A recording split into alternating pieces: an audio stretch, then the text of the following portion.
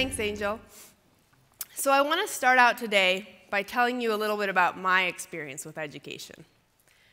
I loved school.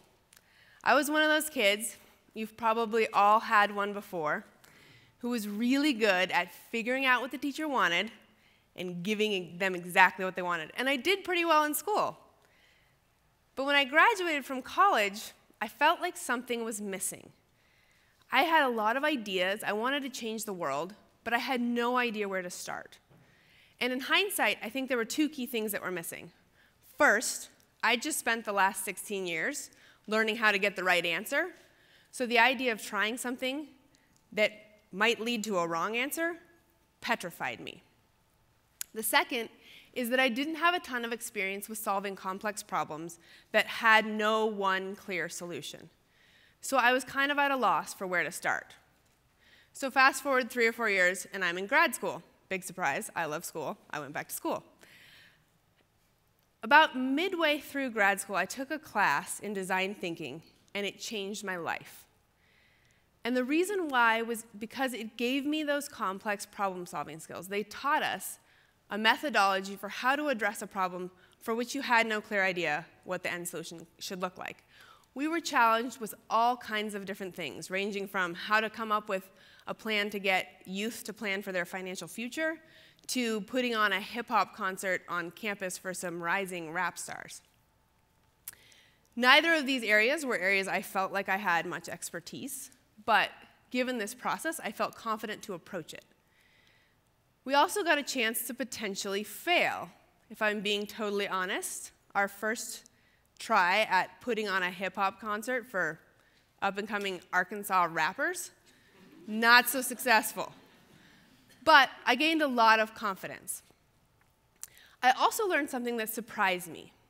See, I had always wanted to be an innovative person, but I didn't really think I was that creative, because I couldn't sit in a room by myself and come up with 100 creative ideas every day. And for some reason, that was my image of what it took. What I learned from this process was that actually, it was about identifying a need somewhere in the community and then going out and asking a lot of really good questions, and through those questions, uncovering that brilliant idea. So after graduate school, I joined a team that was starting a school in South Africa. And our mission was to transform the continent by developing a new generation of leaders. Now, Africa has a lot of complex challenges, which means it has a lot of opportunity for innovation. And we wanted to prepare our students to thrive in this environment. So we challenge each student to come up with a culminating service project that would have a lasting impact on a local African community of some sort. And they use the design process to solve these problems. One example was a team that decided to look at the issue of skin cancer in South Africa. South Africa has the second highest rate of skin cancer in the world, second only to Australia. And over 50% of cases are not caught in time to actually treat them. So clearly there was a need. And these kids went out into the community and they started interviewing youth and experts and anyone that they could come up with. And they came up with a number of very interesting insights. The first thing that they discovered was that unlike Australia, where the majority of the population was lighter skinned, and when their skin burned, they had that natural alert system that they were being overexposed to the sun, the majority of the youth in South Africa had darker skin, and therefore didn't have that natural alert system.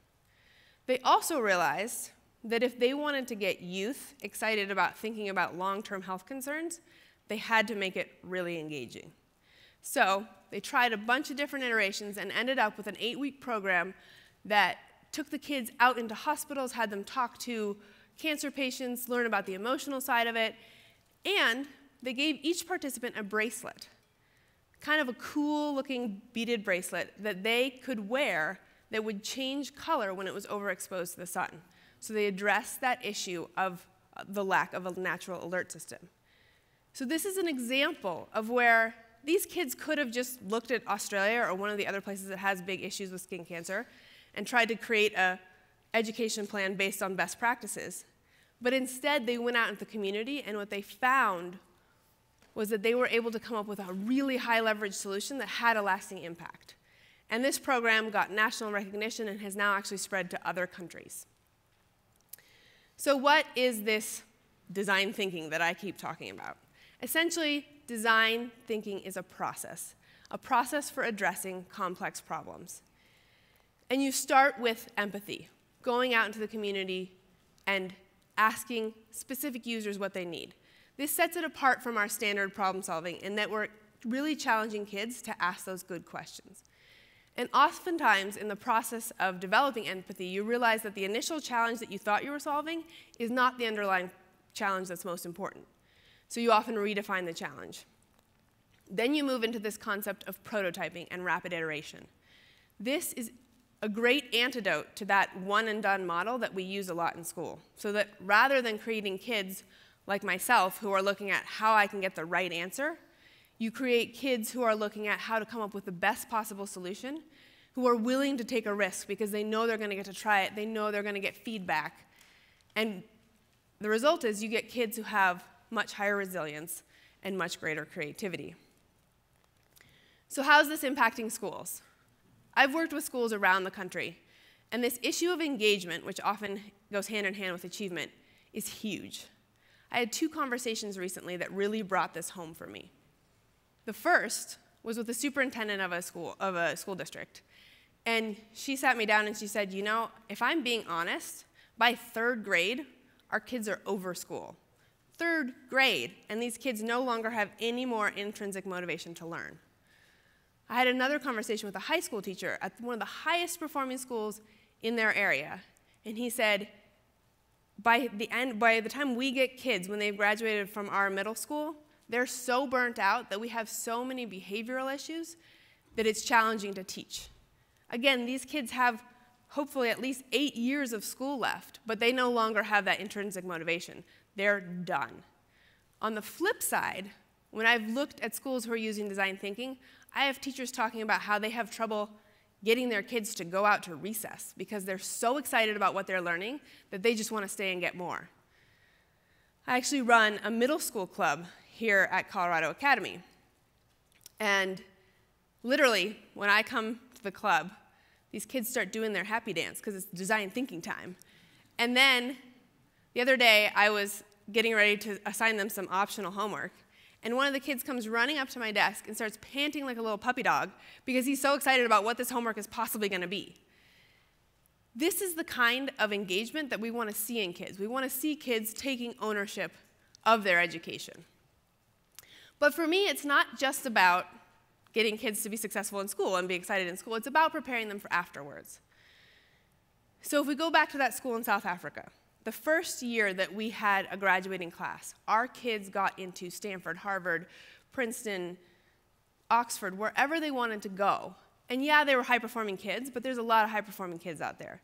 What these kids have, what I believe set them apart, was that when they sat down to write that college essay, or when they sat down at that college interview, they had something real to talk about. They had addressed really complex problems, and they were passionate about something.